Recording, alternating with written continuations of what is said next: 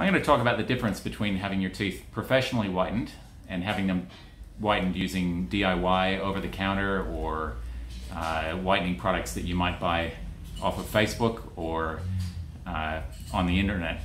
So the main thing that we're going to focus on is the sort of problems that you have with whitening teeth. And these will be minimized by having your teeth professionally whitened. So I'm going to go through a number of things that may or may not be relevant.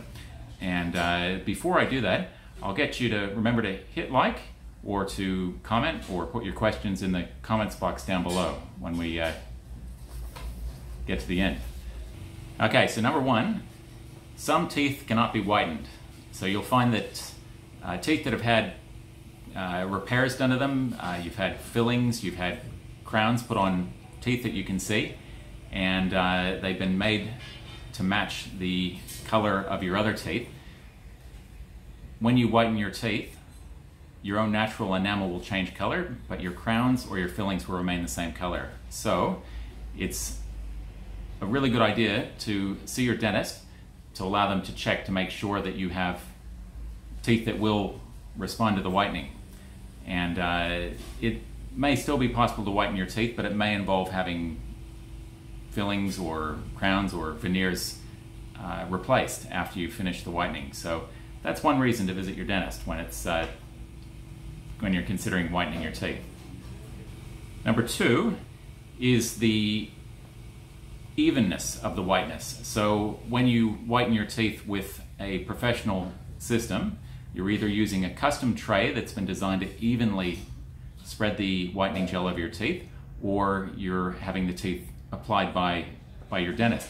And the at-home DIY kits that you get can have a problem with some areas of your teeth becoming whiter than others because, again, you're not getting that even coverage with the whitening gels.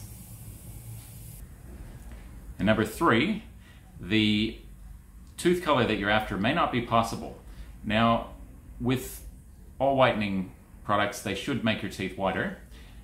With the professional whitening kits, they're generally a higher concentration and they're applied in a more even manner. So you tend to find that you may only get a couple of shades whiter with a at-home DIY kit versus a professional custom tray system, or even better, an in-chair, in-office professional system where you can move your teeth the greatest number of shades and also in a shorter period of time.